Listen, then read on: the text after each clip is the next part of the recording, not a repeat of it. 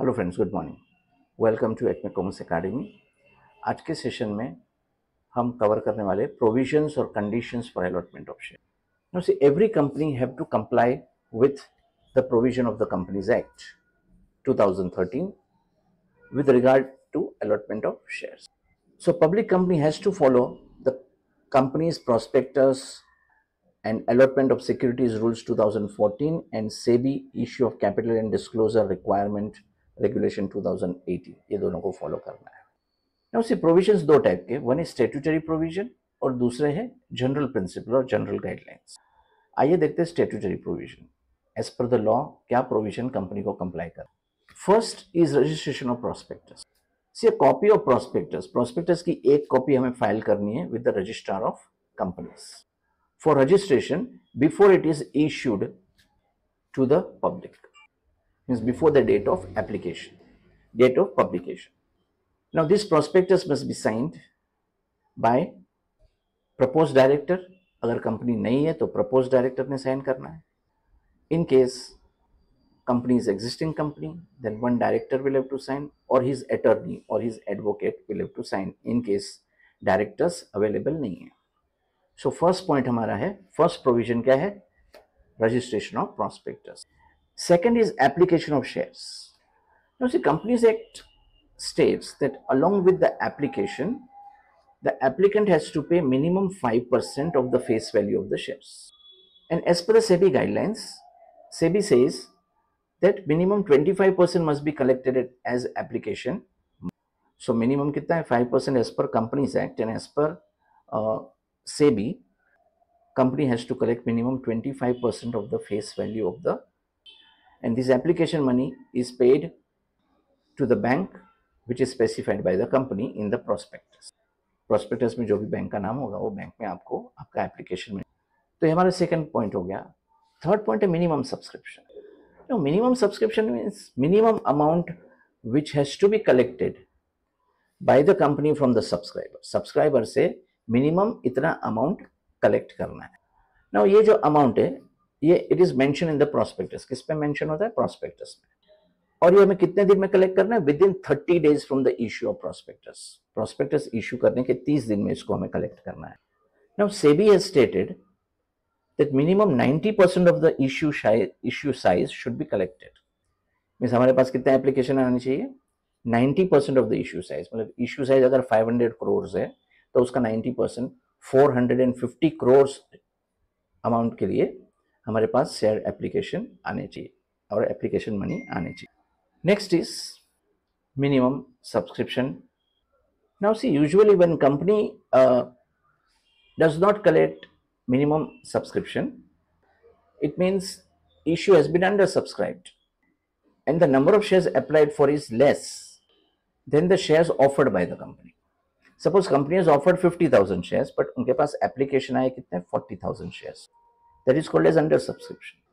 Now, if minimum subscription is not collected, जो specified time limit दी है उसके अंदर अगर minimum subscription collect नहीं किया गया है, then company will have to return the entire money to the subscriber within a period of 15 days. कितने दिन में?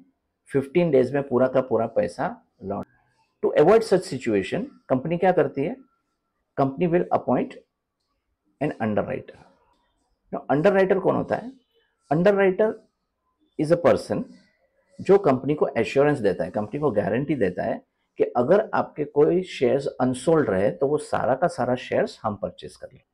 We will take up the entire share जो अनसोल्ड है। राइट? सो मिनिमम सब्सक्रिप्शन कितना है? 90% of the issue size. It has to be collected by the company, otherwise company will have to refund the entire amount to its subscriber within a period of 15 days. Next देखते हैं closing of subscription list. Means issue must be kept open for minimum 3 days, कम से कम 3 दिन के लिए issue open होना चाहिए, और maximum 10 working days. So applicants can send their application और give their application only when the issue is open. Issue जब तक ओपन है तब तक ही आप अप्लाई कर सकते हो। एक बार इश्यू क्लोज हो गया उसके बाद में हम शेयर्स के लिए अप्लाई नहीं कर सकते। उसके बाद में नेक्स्ट पॉइंट हमारा है basis of allotment. Now basis of allotment, allotment कैसे करना है, it will be decided. Now, it can be decided either by board of directors or an committee appointed by board of directors. They will take decision that what should be the basis of allotment. Allotment हम कैसे करने वाले. उसके बाद में over subscription. Now, over subscription means कि number of applications are more. Application ज़्यादा है, but number of shares जो issue करने वो कम है. Like company wants to issue 1 lakh shares, but company के पास 3 लाख shares के लिए application है. Now, company 1 lakh shares offer करके 3 लाख shares तो issue नहीं. But SEBI is allowed up to 10%. जितने भी शेयर्स इशू करने थे उससे 10% ज़्यादा शेयर्स हम इशू कर सकते हैं. सेबी ने वो परमिशन दी हुई है. So it is allowed. And then last में है permission to deal on stock exchange. Second last point हमारा permission to deal on stock exchange. Now every company before making a public offer shall apply to one of the recognized stock exchange to seek permission. Permission मतलब किसकी permission है? Listing की permission. Company will have to list its securities. Now what is listing? Listing means stock exchange से हम permission लेते हैं for trading of our security. जब तक हमें हमारा listing नहीं हुआ shares का, तब तक हमारे shares का trading stock exchange पे नहीं हो सकता है. So we will have to take the permission. और अगर हमने apply किया है but अभी तक हमें permission नहीं मिली है, in that case this fact should be disclosed. इसको हमें disclose करना है किसमें? Prospectus. नेक्स्ट पॉइंट हमारा है appointment of managers to issue and various other agencies. इसमें अभी बहुत सारे इंटरमीडियरीज होते हैं लाइक ब्रोकर्स और मर्चेंट बैंकर्स और कलेक्टिंग बैंकर्स और अंडर राइटर्स और रजिस्ट्रार टू इश्यू. तो ये सबका अपॉइंटमेंट करना. तो ये जो 8 पॉइंट है वो है हमारे स्टेट्यूटरी प्रोविजन. एक बार इसको रिवाइज करते हैं. पहला जो था वो था हमारा एप्लीकेशन मनी. मिनिमम कितना होना चाहिए? 5% as per companies act. And as per SEBI guidelines कितना है? 25%. And it should be deposited with the company's bankers. उसके बाद में minimum subscription. Minimum subscription is 90% of the issue size. अब sometimes it happens कि there is under subscription. Number of applications received are less compared to number of shares sold. In this situation, company will have to refund the entire money to the subscriber within 15 days from the date of the closure of the issue. Right? Now, to avoid this situation, company may appoint an underwriter who will give guarantee to the company कि आपके जितने भी unsold shares है वो सारे हम bye कर लें. उसके बाद में closing of subscription list. Subscription list minimum 3 दिन के लिए ओपन होना चाहिए और मैक्सिमम 10 डेज के. उसके बाद में basis of allotment will be decided. उसके बाद में over subscription. In case of over subscription company cannot issue shares to all the applicant, but SEBI has given a permission that 10% more than what you are offering, इतने shares हम issue कर सकते हैं. And then permission on the stock exchange. उसके बाद में appointment of managers and intermediaries. आइए अब देखते हैं कि general principles क्या है. So there are rules that a company must follow in addition to the provision of the Companies Act 2013. ये जनरल प्रिंसिपल्स भी हमें फॉलो करने हैं. पहला क्या है? Proper authority. Who is the proper authority to a lot the shares? Board of directors is the proper authority to a lot the share. Allotment must be against application only. हम shares allot कब कर सकते हैं? जब हमें एप्लीकेशन रिसीव हुई. Without receiving application हम shares allot नहीं कर सकते. और अगर कंपनी ने ऐसे कोई शेयर्स अलॉट किए हैं then such allotment is considered as irregular allotment and it is invalid. Yeah. Reasonable time, normally it is 60 days. Allotment shall be done within period of 60 days from the date of receipt of application money. जिस दिन application money मिला उसके 60 days में allotment होना चाहिए. And you can start allotting shares from the 5th day from the date of issue of prospectus. हमने prospectus जिस दिन issue किया उसके 5वें दिन से हम अलॉटमेंट स्टार्ट कर सकते हैं.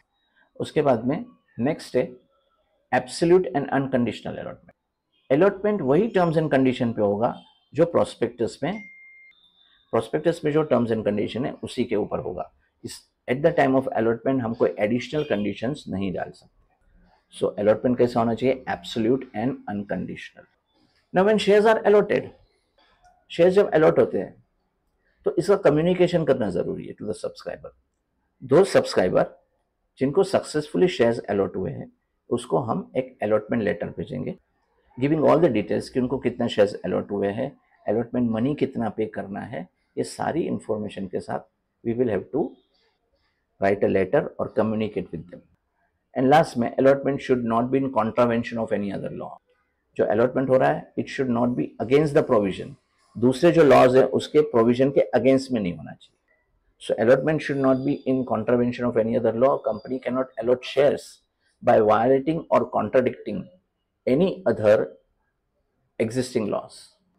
Example, shares हम कोई माइनर को शेयर्स अलॉट नहीं।